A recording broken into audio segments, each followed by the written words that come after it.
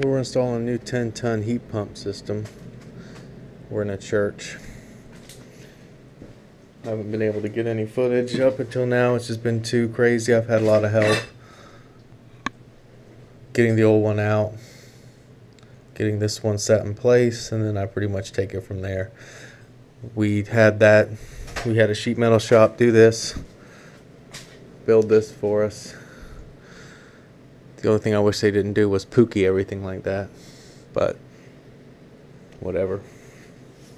Spec'd out to have turning vanes put in here. Nice big box. As you can see, I made them increase it. I made them increase it to have a bigger box up there.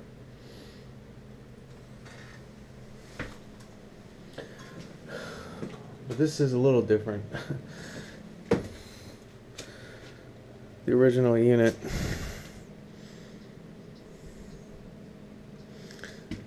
this is a zone system. So there's a thermostat upstairs, which is the sanctuary, and downstairs is this big room here. There's huge dampers up in there. I'll probably try and show you guys that while I'm working on those. But huge rectangle dampers. Both ducts are 40 by 18 outside dimensions. So they're both big enough to handle 10 tons. They don't both open together. It's kind of one or the other. You either send the air upstairs or you send it down here. But we're going to get rid of all this stuff. I'm going to put a more modern system in here. I may need to leave this box to mount a transformer.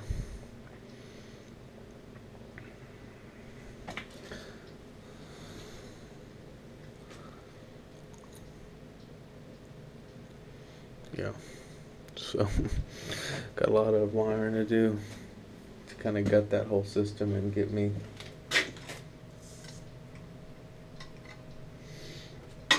into a more modern system.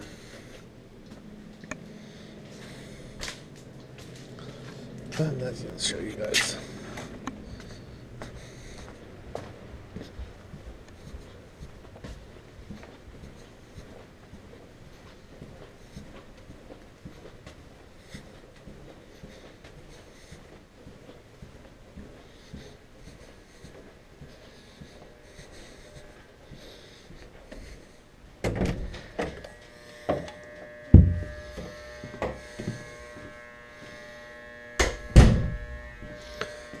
This is basically what we took out,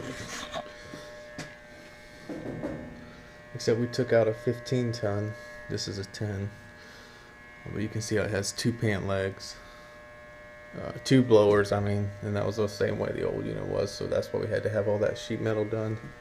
So I've never seen anything like this before, but this is how you turn the units on. So I'm gonna have to figure out how are we going to get this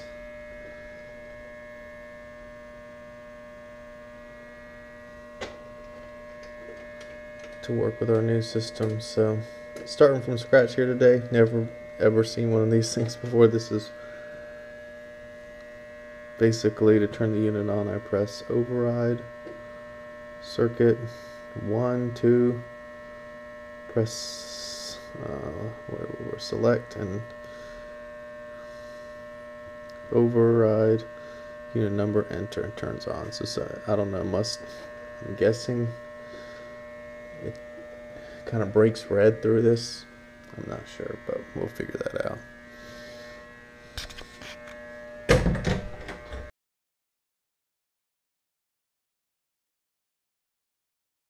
Very close. Now? Okay. I wish y'all had a load of good dirt out there. You got that old sand. Alright, so we got this figured out. see how I can explain this.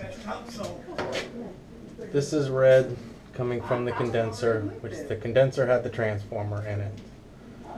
This is red from the condenser, ties to red to this thermostat wire, which came to, where you at?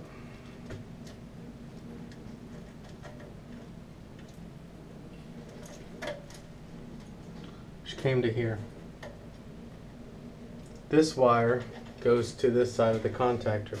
This transformer is to interface with that computer, that old computer that I showed you in that back room.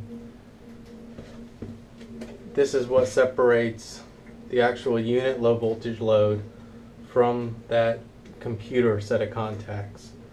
So when the computer turns the system on, it closes this contactor through this tan and this red wire, which tan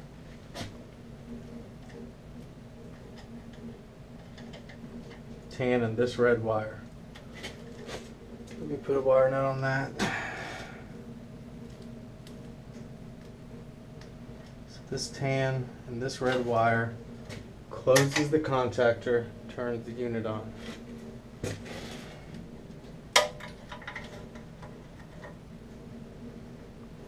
Now this red is the set of contacts. This is what our actual unit low voltage load is coming through. And that is from this red wire, which we just showed you is 24 volts in, to this orange low voltage wire. So once this wire gets power, it sends wire to this orange, which we came up here. We found the orange here. This is the orange, which goes to this red wire, goes into the conduit. And we found another junction box here. So that's the red wire sending 24 volts to this red. And I'll show you where that goes. That comes in through that junction box down to here, through this junction box into here, and this is it, which powers up. This is a toggle switch that interface the two thermostats. So once this switch had 24 volts from that contactor, the system could come on upstairs or downstairs. What I'm going to do is I'm going to take these wires here, since we're not going to use that wall switch anymore. And this is where it got confusing, because you see, let me show you guys. On this switch, they had red, red, tan, yellow, yellow, black, green, green, orange, white, white, blue. But when I look up here, blue is white, orange is green, black is yellow, tan is red, so the colors matched. This is to the sanctuary thermostat. This is from the equipment, or from and to the equipment, from 24 volts to equipment here, and these are just a whole nother system, so I'm not worried about these. So yeah, so what I'm going to do here is I'm going to make these color to color from this sanctuary thermostat, make these color to color to this lead here, which will go to my zone board. And we're going to do away with all this. This won't be here anymore. I don't know if I'll demo it or just leave it there. Probably demo it. Oh, this is coming. This is the old blower contactor. This is a transformer to run the damper. This is the wire that goes to the damper.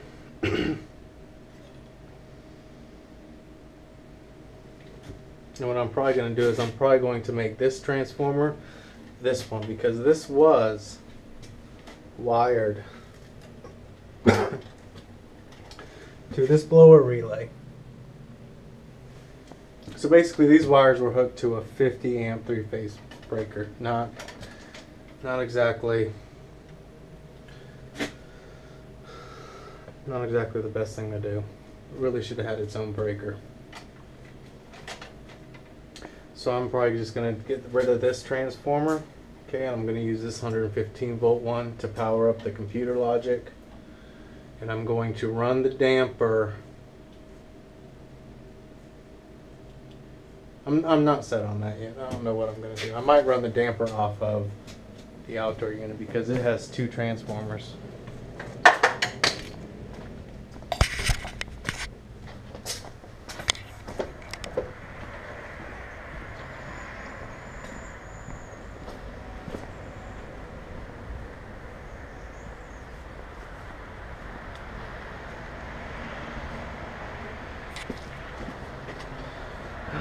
So we can see we got 2 transformers here. One of these transformers powers up this Reliatel board. The other transformer, all it does is send 24 volts to that air handler for the blower and whatnot. So I might use that transformer to run my damper. It's a 75 volt amp. It'll be fine. It'll be fine to run my damper. So I may do that, or I may figure something else out. But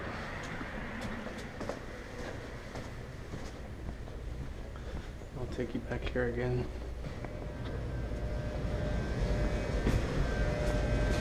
So this is my little logic board. This is what controls that contactor.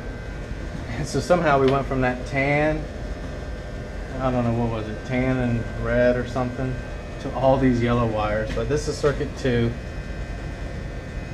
They just didn't want this little relay to control or have the load of that whole system on it, which makes sense. Let me put this back. So that you guys might. No wiring diagram either. We had to figure this all out fresh.